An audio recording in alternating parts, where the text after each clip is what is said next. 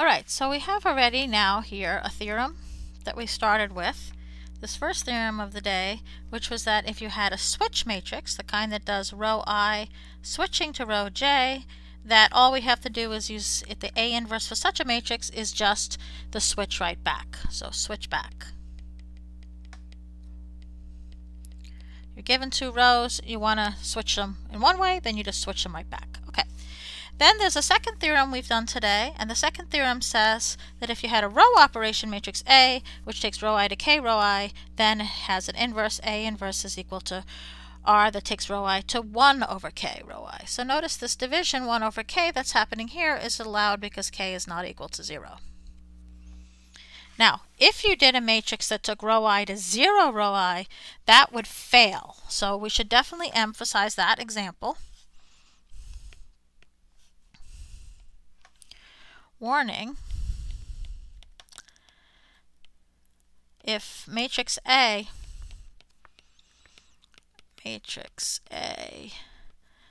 takes a row I to 0 times row I, then it has no inverse at all.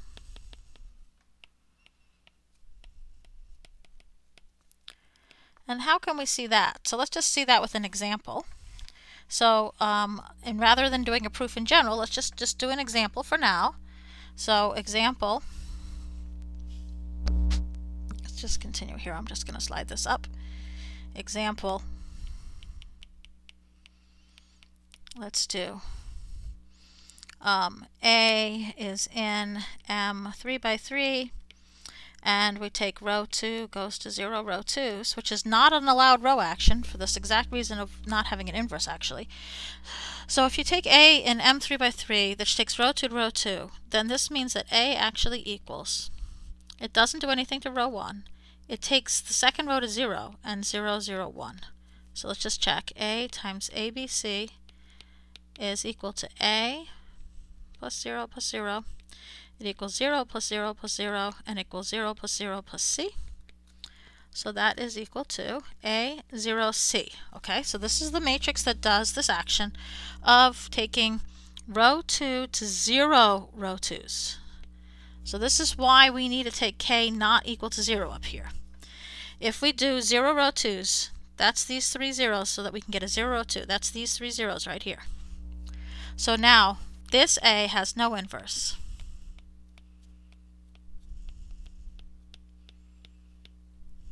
And the reason is, if you try any inverse at all, try any matrix you want, no matter what matrix we try, it won't work. So let's just try, for example, so try A inverse is just equal to a general matrix, say B in general, which will equal B11, B12, B13, B21, B22, B23, B31, B32, B33, and then I take A times A inverse, and this is supposed to come out to be the entity, but if I take A times B, what happens? We're taking 100000001 times this B, this guy right here. What do you get? Pause and try.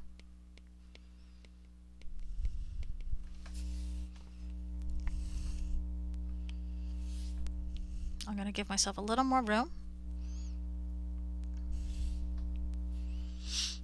So I'm copying my A, 100001. I'm going to do the middle here, 000, and I multiply it by this B, ditto, from right there. And what do we get? You get B11 plus 0 plus 0, B12 plus 0 plus 0, B13 plus 0 plus 0, and the second row, 0 plus 0 plus 0, 0 plus 0 plus 0, 0 plus 0 plus 0, and the last row will be B31, B32, B33. So this row of zeros here, this row of zeros is forced on us by being multiplied by these three zeros. If you worked it out, then you saw that that happened. And so you see this can never equal 100010001. And why can it never equal that?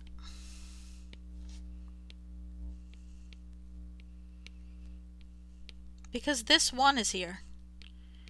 we can never get this 1 that's right here to equal this 0 that's right there, because 1 is not equal to 0.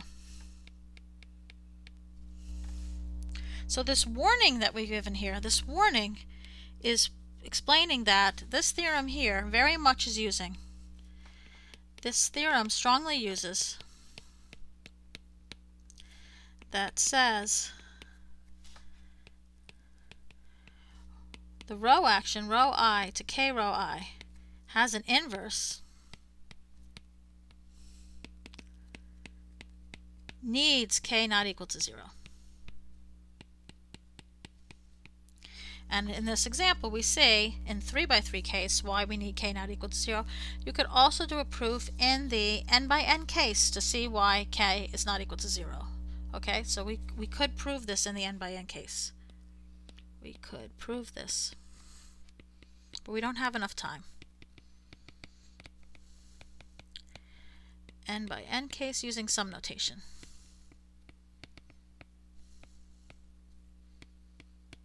We can always show that rho I there is going to have a bunch of zeros in it, studying the ith row.